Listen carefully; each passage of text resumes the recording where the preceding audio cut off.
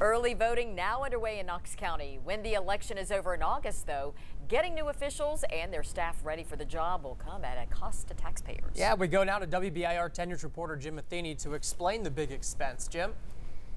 Hey, Robin and Brandon. Well, the Knox County Finance Director wants the commission to budget $400,000 for transition costs for those new officials. So we wanted to know exactly what is that money for? Knox County will have plenty of new names after the August election.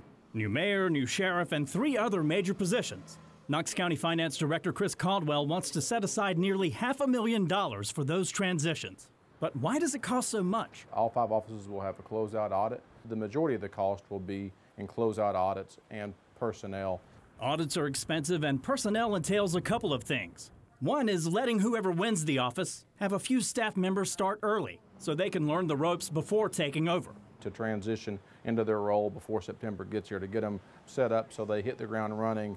And when new officials bring in some of their own people, the ones who go out are still owed money. If you have people that have vacation time built up, people that are retiring, you want to be able to go ahead and pay the money that they're going to get. That way you can clear the books on that individual and get more people hired into those positions.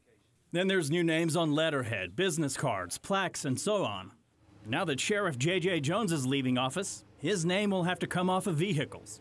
And Sheriff-elect Tom Spangler, who's running unopposed, says he has no plans of making the vehicles a personal business card on wheels. I'm not going to put the name on there. I think everybody will know who I am, and that's just a cost that for me, it's just a personal thing. It's nothing to say that's wrong for anybody else to do it. It's just my personal way of doing it, and any way that we can save, we'll do it. Just because it's budgeted doesn't mean it has to be spent. If there are monies that are left over that go unspent, it just rolls into the general fund. And the finance director gave the example that, one longtime employee might have more than $30,000 of unused vacation and sick time, depending on how long they've been working there. So you get a few like that, and it can add up quickly. Robin and Brandon. Yeah, that it can. Jim, thank you very much for that.